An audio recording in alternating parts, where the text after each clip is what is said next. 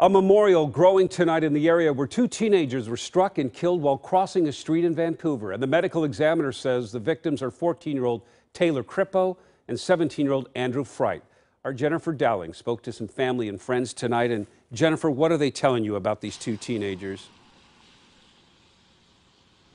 Well, Jeff, of course, they will be so missed here in the community, and family and friends have been leaving tributes all night for them, including some beautiful pictures and some beautiful flowers.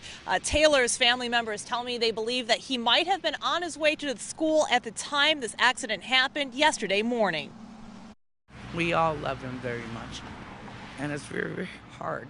14-year-old Taylor Crippo's family carefully placed balloons and pictures at the spot where Taylor and his friend Andrew Fright lost their life. He was just young. He should have had a lot longer of a life. Michelle believes that Taylor was making his way to Y East Middle School when he was struck and killed off 112th. He was only 14 years old. He was just trying to go to school.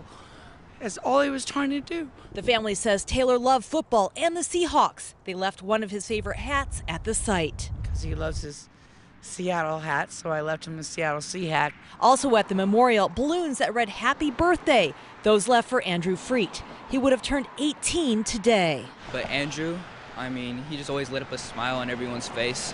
Just a really funny person. Andrew's friends gave this picture to us of the three in happier times. They say they attended Mountain View High School together.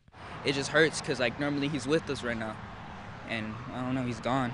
Fun guy, hardworking, willing to do anything for anybody, willing to give anybody his last, even if he doesn't have it. So. Taylor's family is calling for the city to do something about this stretch of road. There are no sidewalks, bike paths, or crosswalks here, and lighting is poor.